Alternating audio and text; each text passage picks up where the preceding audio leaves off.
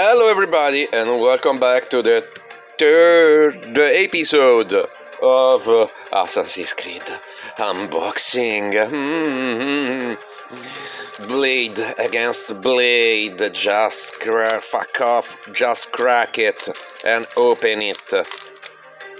Today I've opened like this, I don't know why, but I'm idiot. Wow! We put the in the Magic the Gathering. Oh, I'm happy for you. So, oh, this one is good. Assassin Initiate. I think is a reprint. It's a reprint, I think. Ballad of the Black Flag. Mill 3 cards. You might put a historic card from among them into your hand. Ooh, Legendary Reanimator. Maybe. Good. Bleeding Effect. At the beginning of combat on your turn, creature you control gains flying. Until end of turn, if a creature carrying your graveyard has flying. The same is true for First Strike, Double Strike, Demo Touch, Deathproof, Indestructible, Leveling, Menace, Rage, Trample, Vigilance. Fuck this. Jeez. This is very good for only 4 mana. So you need a pentacolor for milling. Interesting. Just Esper. Esper Reanimator. This is a very good idea. Esper Assassin Reanimator. Abstergo Entertainment is a legendary land. Add 1 mana for any color. Exile Abstergo Entertainment. Return up to 1 target historic card from your graveyard to your hand. Then exile all graveyards. Shit. This seems very nice. I will not speak this one, I don't know how it's called. Raton. No guys, no, it's not possible to... Okay, this card have no name.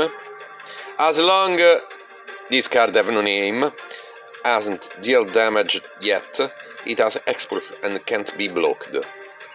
Oh. Wait. As long as... okay. Whenever...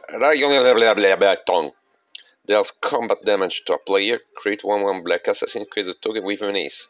When you do, return target equipment card from your graveyard to the battlefield, then attach it to that token.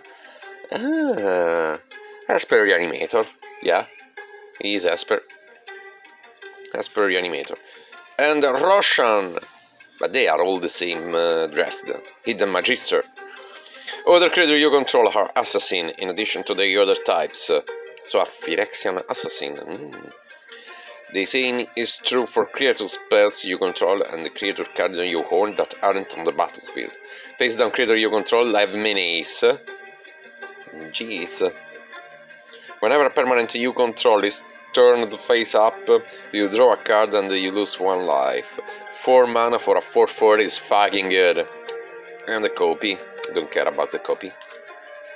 Why you copy? Don't copy me. So, this is very nice drop. Maybe, I don't know.